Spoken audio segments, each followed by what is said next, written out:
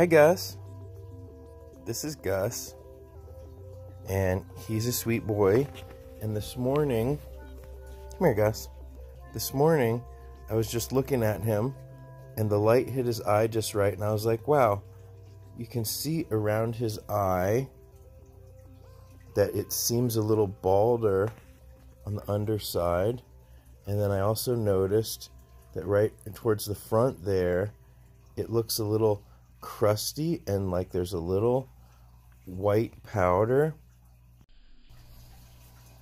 So I think that he has what's starting to be a very, very mild case of ringworm. Now you can see back here he's bald behind the ear. That's totally normal. A lot of people freak out and they say, oh, what's going on with my guinea pig's hair? It's bald behind the ear. That's totally normal. But whether this is ringworm or not, I'm going to give him a bath, and I'm going to put some antifungal shampoo right there. If you don't have fancy pet shampoo, you can use Head and Shoulders, and you can get it at the dollar store, even a generic version. Gus, don't be mad at me.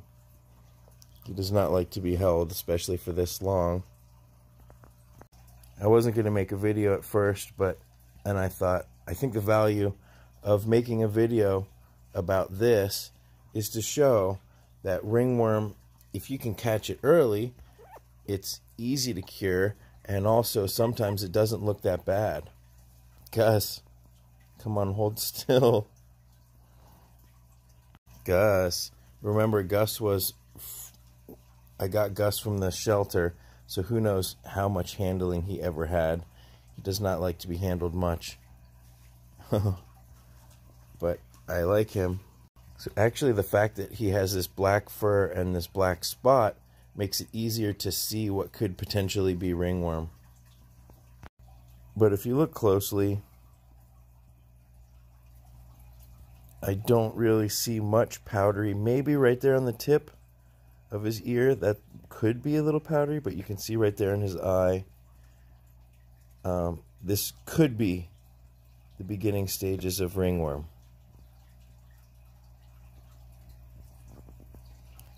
What really tips it off for me is that there seems to be more of a hair loss going on around his eye.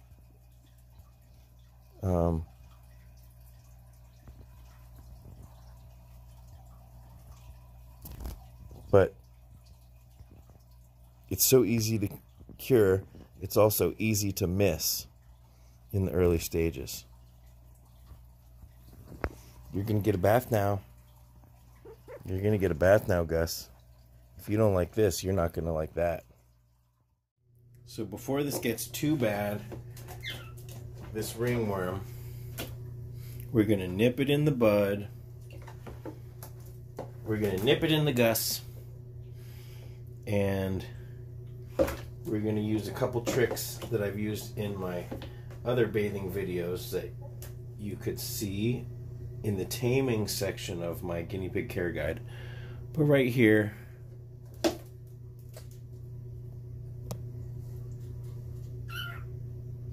yes, BB, it's bath time for Gus. Even though I don't see that classic powdery, I do see that it's a little balding right there. So I'm going to use a paintbrush and I'm going to carefully lather up this area. But in addition to that, I'm going to just soak him. Even if he's not that itchy right now, I'd rather just do this now. And then I will put a little of the athlete's foot cream, just really thin, a thin film right there. And I'll just have to keep that up for a couple days, for maybe even a week. And we'll just see how it goes.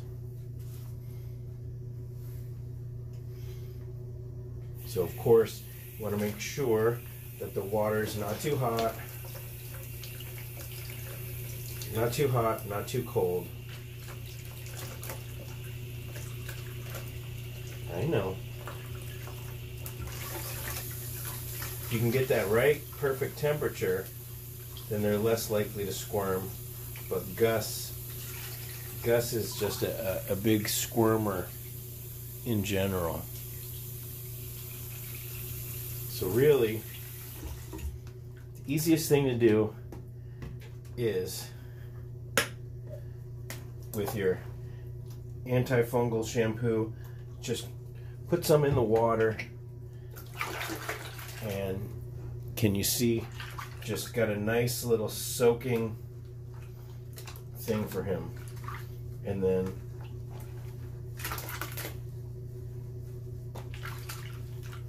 I just want to get it all over him, and we don't have to sit here the entire time, but a 5-minute soak is going to go a long way. Now you do this now, and then you do it 3 days later, and then 7 days after that. So it's like a 10-day cycle. Right, BB? Day 1, day 3, and then day 10. So 1 week after the second bath, you do the third bath. Now, I really want to get him lathered up all over. Now, the reason why this other bathing video is in the taming section is because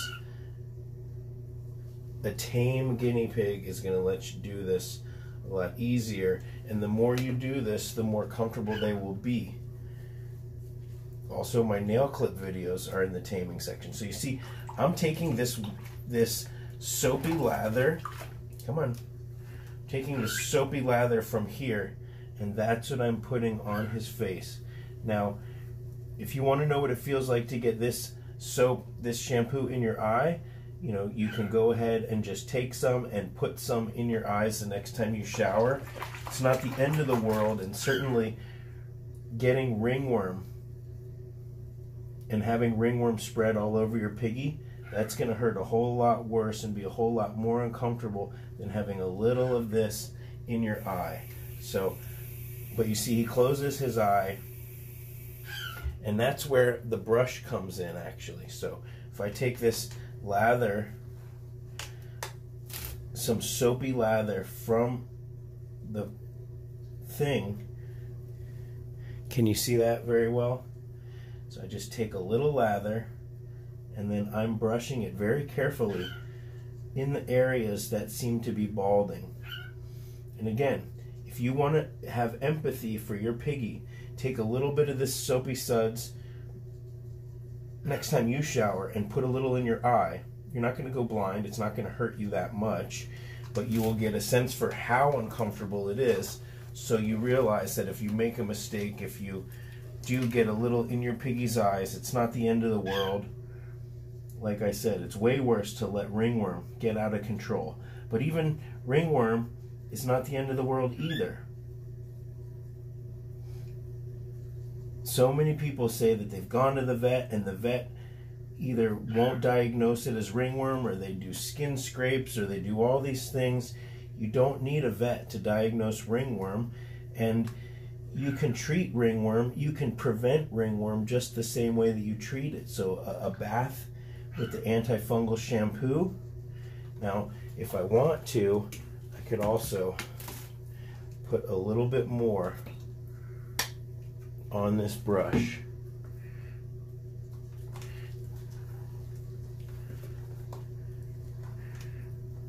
Okay. Very carefully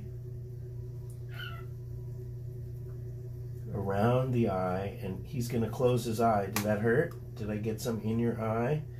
So you can always rinse it off.